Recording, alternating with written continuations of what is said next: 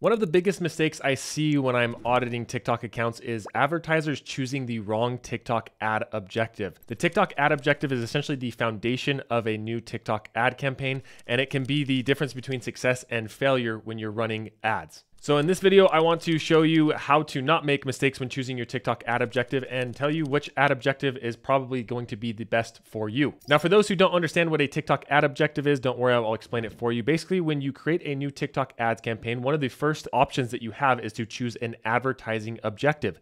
An objective is essentially telling TikTok what goal you want to optimize towards. And you can see here, you have a lot of different goals you can optimize towards: reach, traffic, video views, community interactions, app promotion, lead generation, and sales. And a lot of these may seem pretty straightforward, but there are some technicalities to them that trip a lot of people up. And so that's why I want to go through this video, which one you should probably be choosing. Now, when you're looking at these, essentially you want to look at it like a funnel where you have your reach objective at the awareness, kind of the top of funnel. You have your middle of funnel, you have the consideration with traffic, video views, and community interactions. And then finally, you at the bottom, you have conversions, which is for app promotion, lead generation, and sales. Now, before we jump into each one of these objectives, I encourage you to follow along in your TikTok ads account. That's what we're looking at right now. If you don't already have a TikTok ads account, check the link down below. There's a link in there that has promotions and things when you sign up for TikTok ads account, the limited time offers there. If you already have an account, open it up so that you can follow along, kind of look at these objectives with me. So in order to get to this view where you actually choose your ad objective, when you're in your TikTok ads manager, you come to campaigns. And once you click on campaigns, you'll see a little thing here that says create campaign.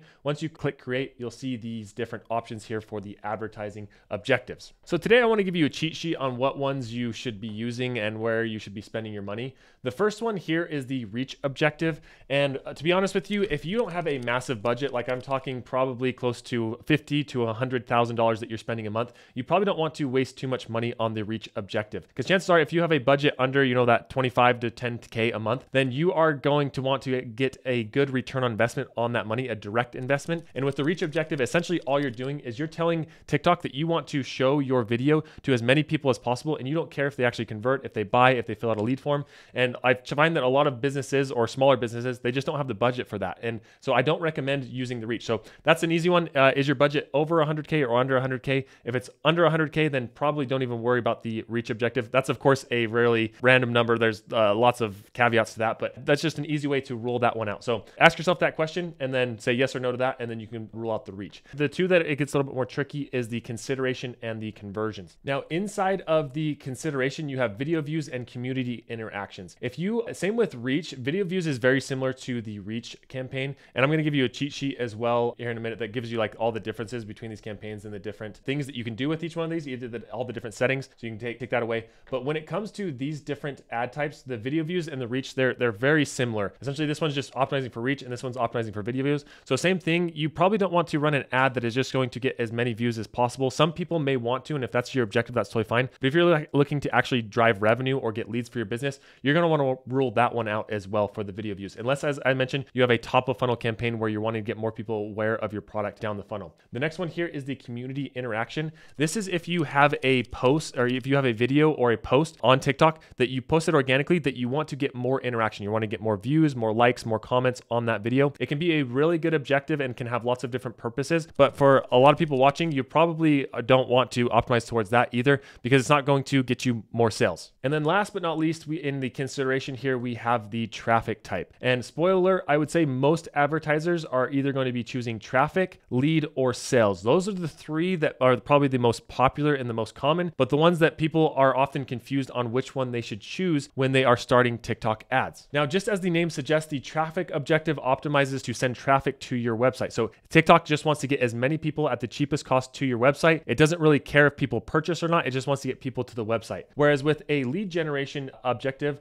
TikTok is optimizing to get people to fill out a form on your website or through a TikTok instant form. And then with sales, it's exactly what it sounds like. TikTok is trying to send people either to the TikTok shop or to your GMV Max, your website, or to an app or as well. You can send those to. Same thing with apps. I'm not gonna be talking as much about apps because those are a less common of a campaign, but if you have an app campaign, then you're gonna wanna do this as well. So if you are at this screen now and you're wondering, okay, I now realize that I want to get more engagement on my video, so you can choose the community interaction. That one's really straightforward.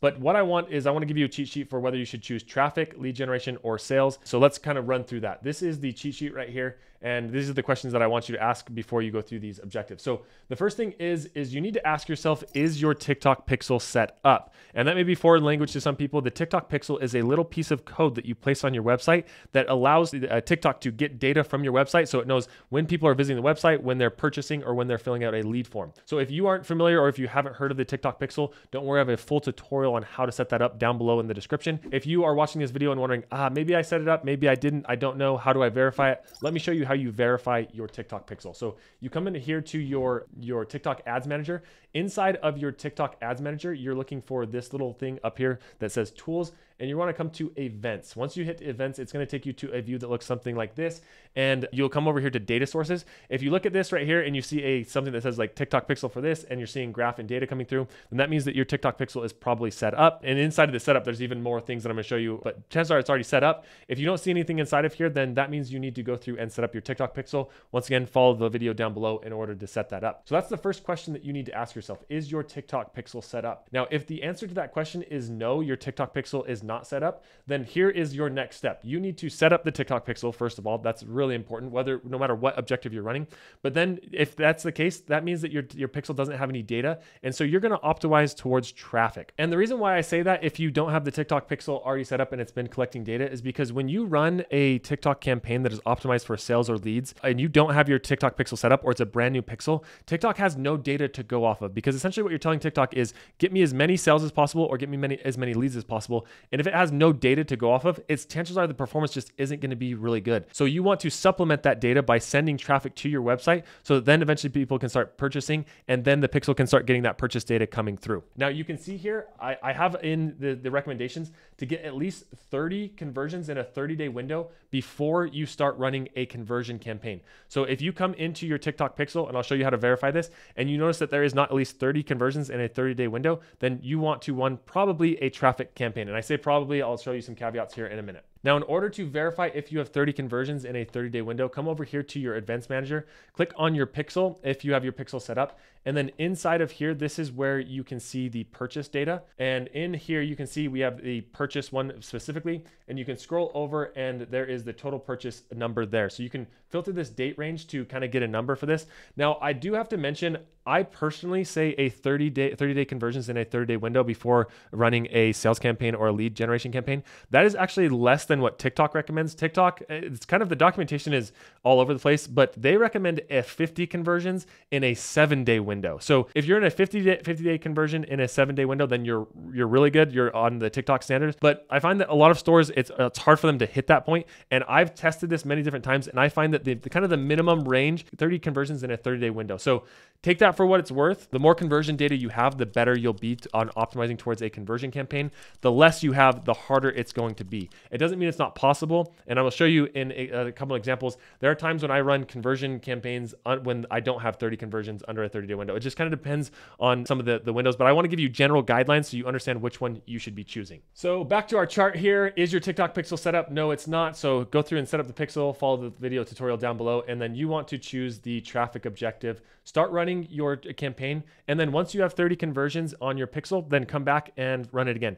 Oh, and by the way, one big thing that I forgot to mention with the TikTok pixel, it's not purchases directly from TikTok itself. The way that the pixel works is you place it on your website and it tracks all purchases, whether they come from Google ads, from SEO, anything like that. We're looking for a cumulative amount of conversions, not just ones that come from TikTok ads. If they come from TikTok ads, that's even better. It can be a cumulative one. So that's something that I forgot to mention that I do want to have a big disclaimer about. So if you don't have that set up, set those up. The next is, if you do have your pixel set up, the next question you need to ask yourself is, are you tracking conversions and leads? Now, a lot of times some people will put the TikTok pixel on their website, but they don't actually track conversions and leads. If that is going on, like I mentioned, you can verify this by coming here and looking at the event type and making sure that you have purchase or lead coming through. If you don't see that, once again, I have a tutorial down below on how to set up the lead pixel and also the purchase pixel, so you can have those come through. So if the answer to this question is no, then set up the pixel to optimize towards a conversion, and then run your traffic campaign for at least a 30-day period where you get 30 conversions. If the answer is yes, then you can, the next question you need to ask yourself is, do you have at least 30 conversions over a 30-day window? window? If the answer is yes, then choose the sales objective, choose the lead objective, optimize towards that. Of course, choose the lead objective if you want to get leads, choose the sales objective if you're trying to get purchases. Now, a little bit of a caveat to this, and as I mentioned, if you answer no to this question and say that you have like 15 conversions over a 30-day window, I have seen the sales objective work as well. It just depends on your budget. It depends on your product and the purchase price of your product as well. If you have a more expensive product and it's harder to get a more consistent sales, then chances are you can start running a sales objective with less conversion data. But I recommend running as a split test. So I recommend running a test with a traffic objective versus your sales or lead objective. That's kind of the in-between gray area right there with those two objectives. Now, as I mentioned, all of these different objectives give you options for different optimizations, if you will. So I wanted to give you just a quick chart. Feel free to take a screenshot of this. I'm not going to go through all of it because I think a lot of it is kind of boring, to be honest with you, but I wanted you to have this information so that you can look through it. If you have any questions about this chart, feel free to drop a comment down below. Or if you are like have a specific scenario where you're like, here's my situation, which objectives I choose, feel free to drop a comment down below for that. But hopefully this gives you a roadmap into understanding where to start when you are creating your campaigns. Now, after you've chosen your objective and you're wondering where to go next, don't worry, I have a full tutorial on how to actually run TikTok ads. It's a full course. It's free. I don't try to upsell you or anything like that. So be sure to check that out. If you're now have chosen your objective and you want to figure out what's next, check out that video right here. If you haven't already signed up for your TikTok ads account, be sure to take advantage of the offers down below, and we'll see you in the next video.